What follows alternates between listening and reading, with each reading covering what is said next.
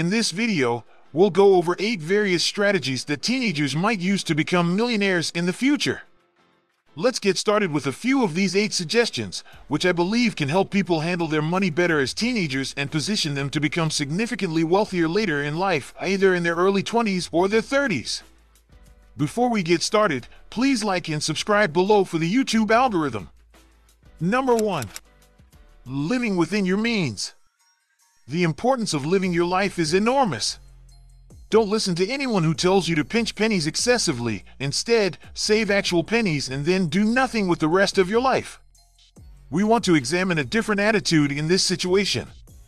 In reality, the attitude we want to adopt is one of wanting to live within our means in order to live comfortably, but yet wanting to enjoy life or our daily rituals. Am I right? We don't want to take the fun out of living.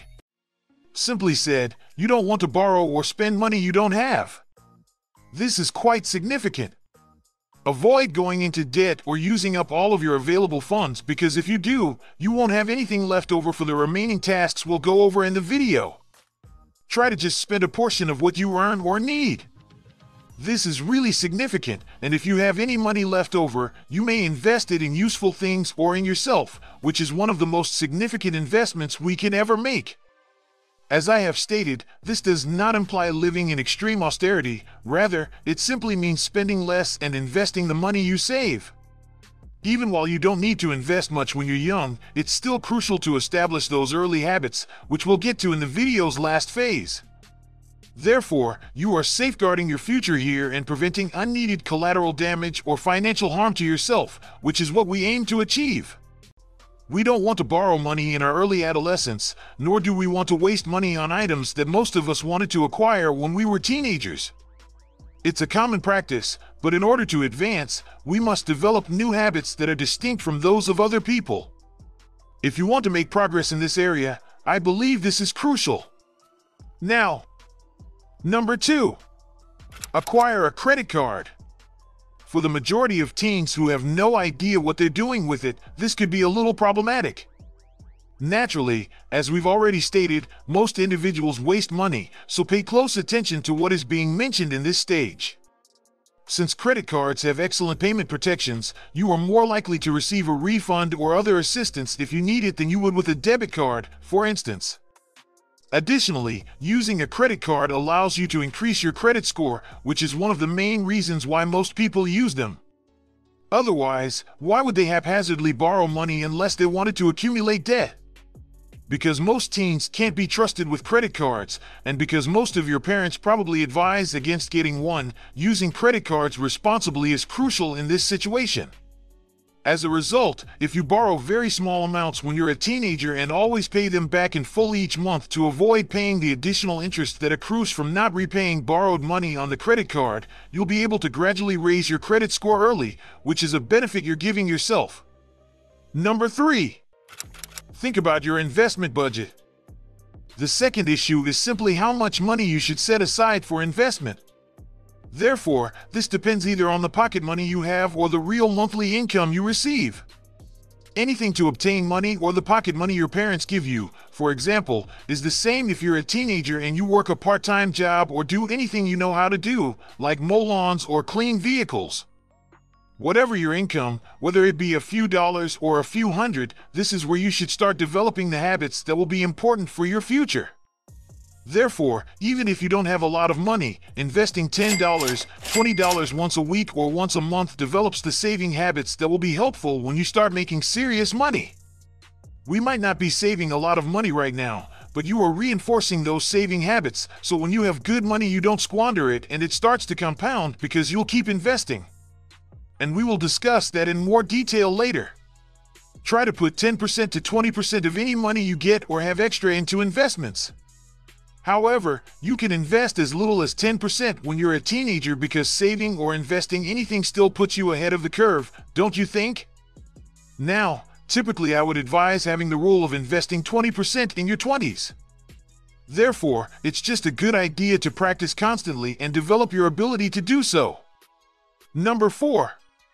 Just forget about it, put it aside. As a result, many people have a problem with holding onto their money when they invest because they want to waste it on foolish things or have an issue with it. Define it and then forget it. If you're one of the people who finds saving money incredibly tough, you could ask your parents to open a savings account for you and make sure that they have access to it only sometimes. Because if you withdraw money from that account and spend it, you'll be wasting the potential of the money you've saved. So keep the money hidden, lay it aside and forget about it. Act like it's not even money for spending or money you may use, or put it in a protected account. Even while there may not be much in it right now, it will mean that you have a secured nest egg of money in a few years that will gradually grow.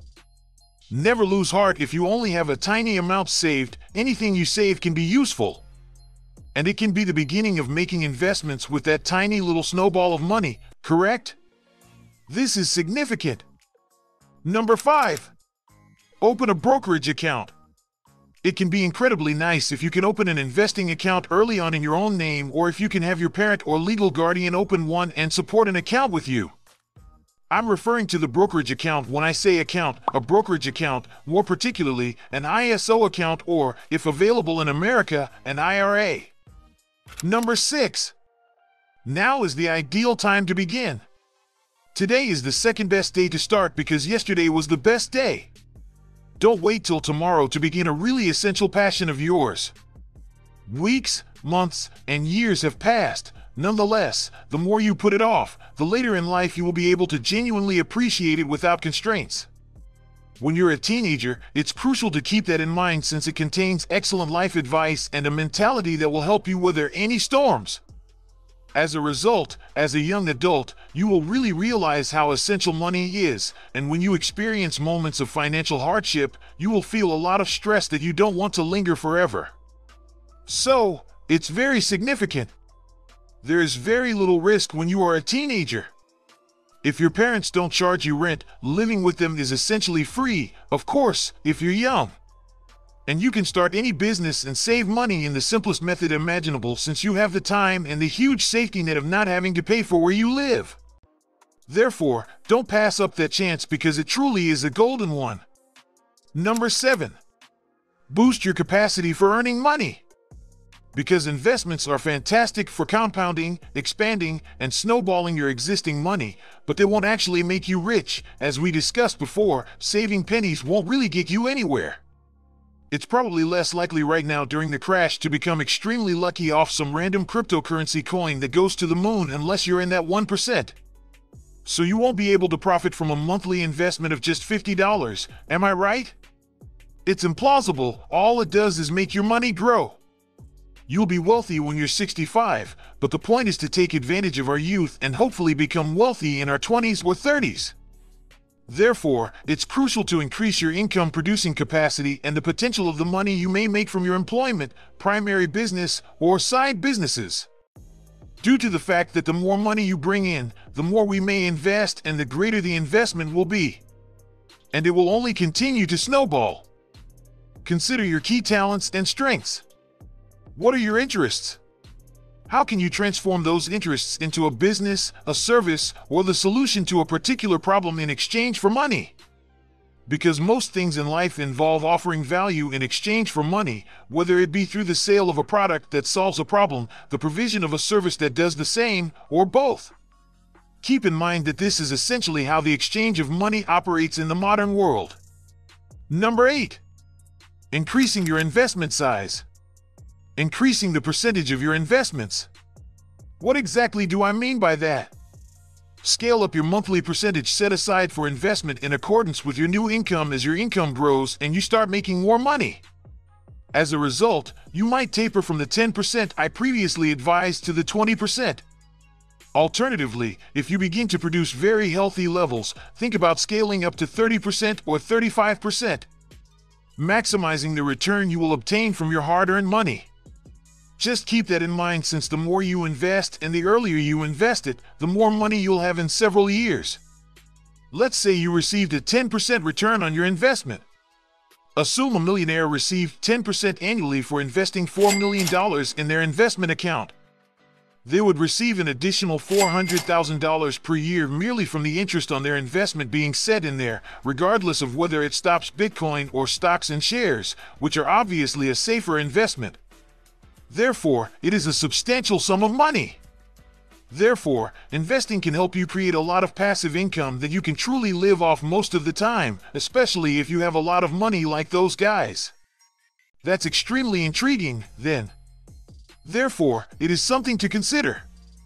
So those are the 8 suggestions for how teenagers might position themselves to become billionaires, manage their finances intelligently, and avoid many of the critical errors that most of us make when we're younger.